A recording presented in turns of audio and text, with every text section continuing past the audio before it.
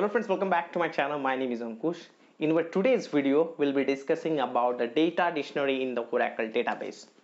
You may be wondering that why am I using the same shirt for different videos? Due to this coronavirus, I'm not getting the opportunity to go outside, to enjoy with my friend, to eat chicken.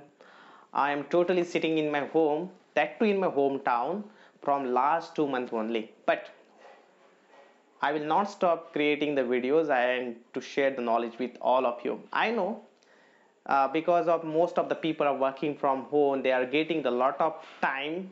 So this is a golden opportunity for all of you to learn more and more things. So I'm also doing the same thing. I am learning, and whatever the knowledge I'm getting, I'm trying to share with all of you. I have already wasted your very valuable time by telling my bullshit stuff, but now I'll be telling you about this Oracle dictionary table, data dictionary table. So what is this about? Data dictionary table is just like the metadata information which will store your metadata information. So what is this metadata?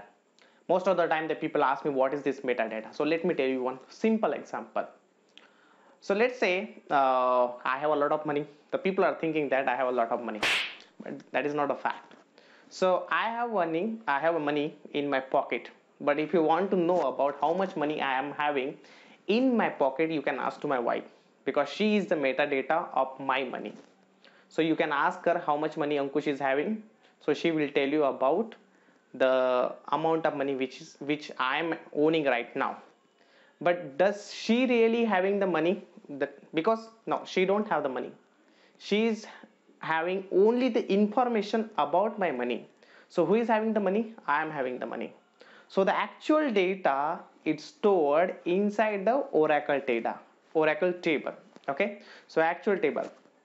But if you want to know about the table structure, let's say how many columns are there, what are their data types, all the stuffs you can get it from the Oracle metadata information, that we call it as a data dictionary table. Okay, so let me take one real-time example to understand this concept. You may have heard about $V database. What is this table about? This is not a table actually, this is one view. Okay, so this view will help you to check the name of your database, the database ID, the database status, whether it is up and running or not, whether it is shut down. All the stuff you can get it by using this $V database. So if I'm just giving the example, select name comma open underscore mode from $V database. So by firing this command, you'll come to know whether your database is up and running or not, and what is the name of your database, because we have selected 2 columns. So this is all about the $V database.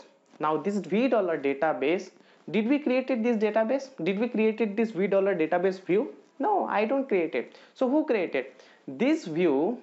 This view has been created automatically when we do the Oracle database installation.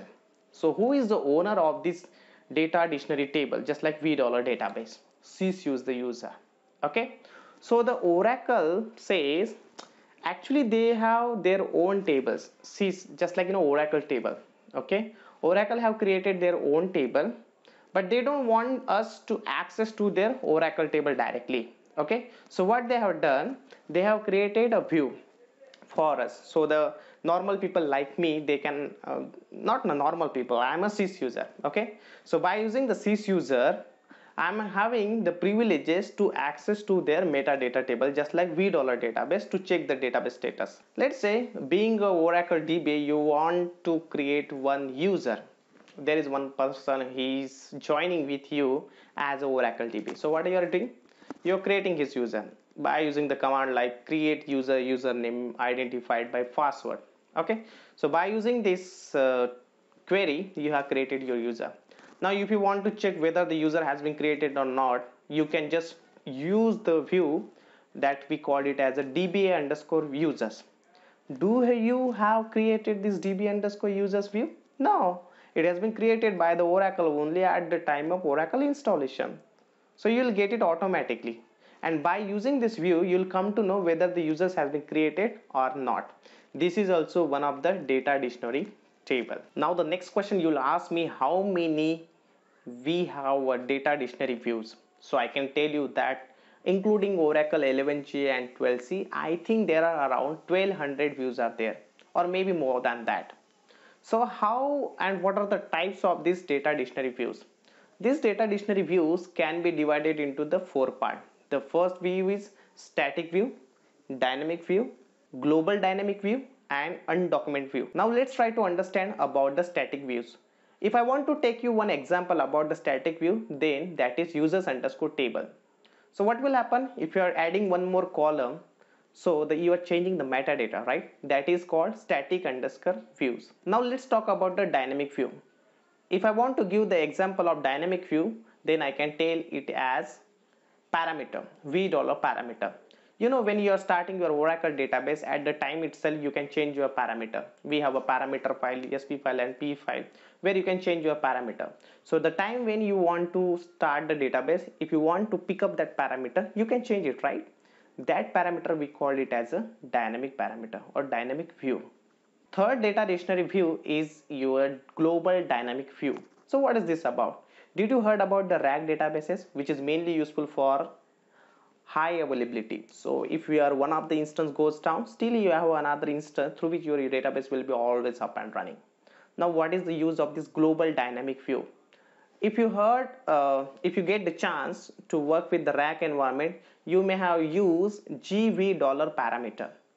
That is GV. That GV is belonging to the global dynamic view. And the last one is undocumented view. So what is this about? There are a lot of views which are undocumented by the Oracle. Maybe the Oracle don't want to show you about this parameter because of some security concern, or it may be that this kind of table, this kind of view which will not be useful for you being as a Oracle DBA. So this is all about the data dictionary view in the Oracle database. I hope you like the video. I know you will definitely like it.